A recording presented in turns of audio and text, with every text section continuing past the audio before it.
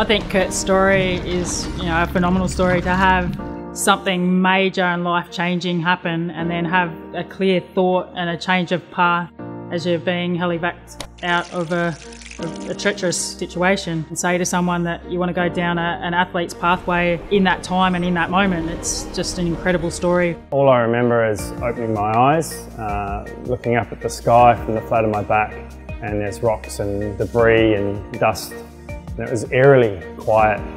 I get up on my elbows and look down, and that's when I realised that what has happened and the result of an IED. I think the rapid success of Curtis is that he probably, if he'd chosen a career as an athlete prior to Defence Force, he would have been an exceptional athlete.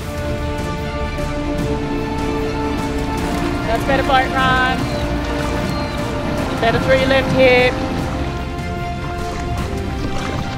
The Invictus Games, for me, it's been a really great event to gain back that competitive edge that I thought I'd lost. It also shows you that you are not the most wounded person in the world. So I'm focusing on the indoor rowing and the wheelchair rugby.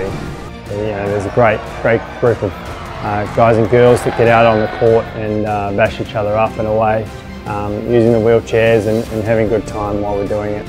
For Curtis to become an athlete, it took an unfortunate situation in Afghanistan and him to go, you know what, I have to have a different pathway now. I'm not going to be that soldier for life, and fortunate for us to have him as an Australian athlete.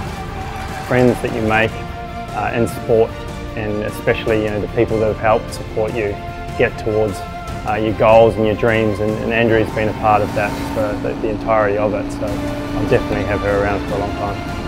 We haven't had an argument yet. Well, it's more a discussion. I'm happy to make modifications based on, where people think they're at and where it's going to benefit them, especially if they're ones that are likely to succeed.